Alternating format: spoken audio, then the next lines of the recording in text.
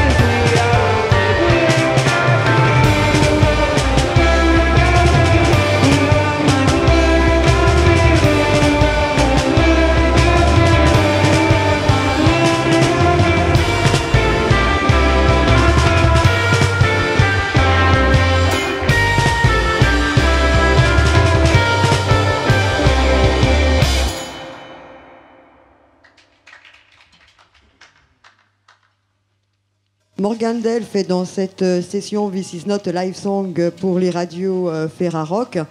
On va essayer de faire un peu plus ample connaissance. C'est la première fois personnellement que je vous vois en live. Je crois que c'est votre première fois en Europe, c'est ça? Thank you for coming around. We're going to meet a bit more, introduce ourselves and get to know each other a bit more. We think that it's your first time in Europe. Personally, it's the first time we see you on stage. How has it been going on lately? It's going great. Oh, it's louder now. It's been going great. Yeah, we love it so far, and the audiences have been great, and the venues are wonderful, and it's a lot of fun. Oui, effectivement, c'est leur première fois et tout pour l'instant se passe à peu près bien. Les endroits sont chouettes, le public les accueille super bien, donc pour l'instant tout se passe bien. Ouais, ils ont une très très grosse tournée, si je ne m'abuse, avec des salles et des lieux un peu mythiques, et puis d'autres qu'on connaît nous à peine. Ça veut dire qu'ils sont prêts à tout et gourmands de tournée. You have a huge tour all over Europe with 30 cities, big venues and stuff, but even small towns that we don't even know of. And how is it really going on? Are you just eager to play all over and as many as you feel like? Yeah, definitely. And it's funny you say that because we've mentioned some of the towns we're playing at, and some people didn't know what we're talking about, but I think that's probably just because we're not pronouncing the names right. So, but yeah, it's fun to see the whole the contrast of, everything from Paris to Nîmes and to different countries, different size venues, and playing in a little tiny bar with 50 people one night, and then in Paris with a couple thousand people. So. Oui, pour l'instant, effectivement, ils ont vécu des tas d'expériences différentes, des fois dans des choses qui sont plus proches du bar avec 50 personnes, d'autres fois, ils mentionnaient le concert qu'ils ont fait à Paris récemment, c'était la Villette Sonic, donc devant 2000 personnes, etc. Ils sont contents d'être à Nîmes, forcément. C'est une expérience qui à chaque fois est différente et ils sont contents par rapport à ça. Et il disait des fois, les gens sont un peu surpris, peut-être parce qu'ils prononcent les noms des villes pas forcément comme il faut. Donc voilà. On s'attend bien sûr à une pop psychédélique assez joyeuse, et c'est aussi ce que reflète l'album. Mais à vous voir en live, j'ai parfois l'impression que votre psychédélisme est quand même aussi survitaminé. Listening to the album and seeing you play live, we get this whole universe of psychedelic pop and everything. And sometimes we wonder at which point it is under influence to create such a pop psyche universe, like drugs not far away. How is it that you came to that global universe?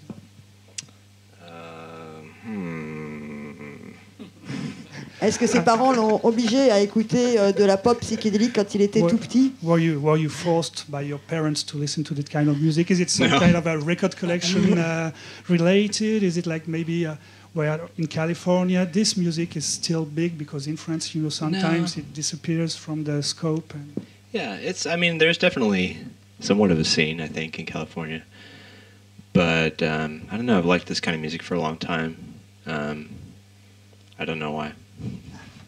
Non, pas vraiment d'explication. C'est vrai qu'il y a une scène en Californie qui est assez importante, mais il fait cette musique-là depuis longtemps, donc pas de raison spécifique. Alors, l'autre partie de ma question, donc votre pop est effectivement très psychédélique, mais elle est aussi un peu plus brutale par moment. Ça veut dire que c'est aussi une manière de s'approprier les choses et de les faire vivre différemment? We would tend to consider that when you're in a psychedelic universe, things would be mellow and down-tempo, and sometimes you put some energy in it.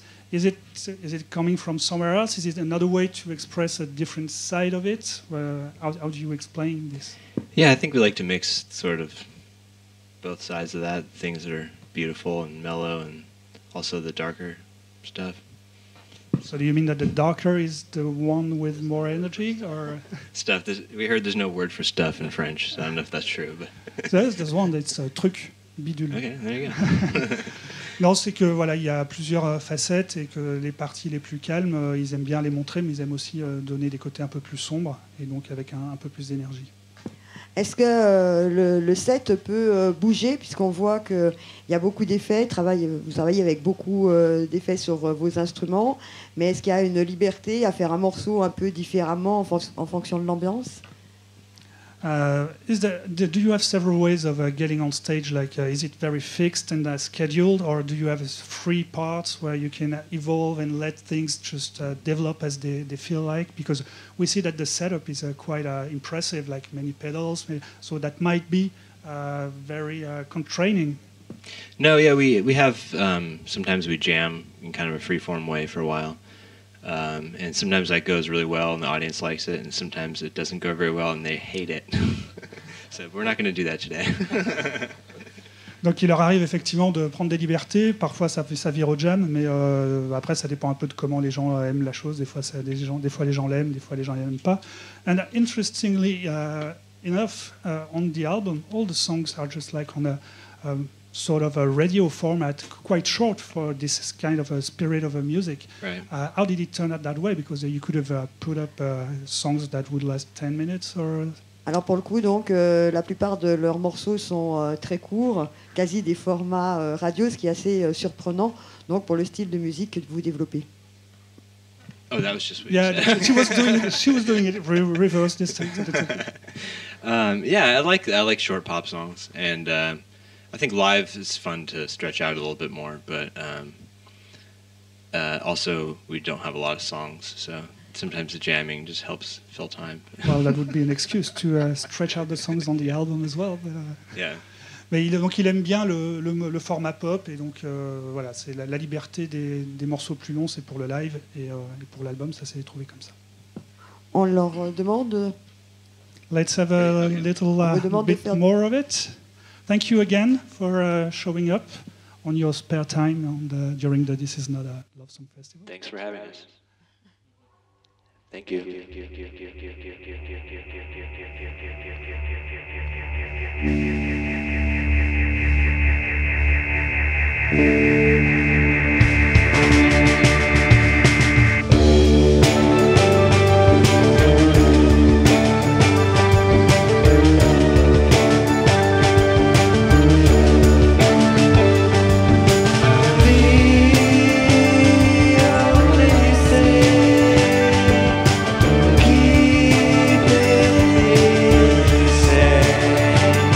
Three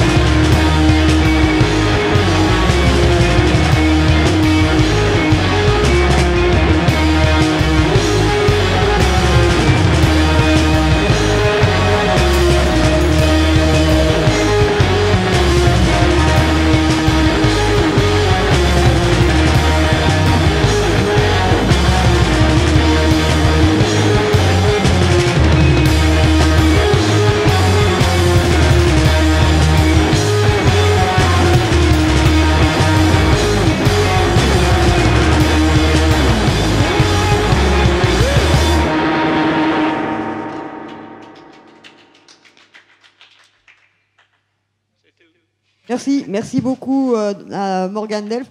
Est-ce que vous avez bonne route avec ce tour européen qui vous attend?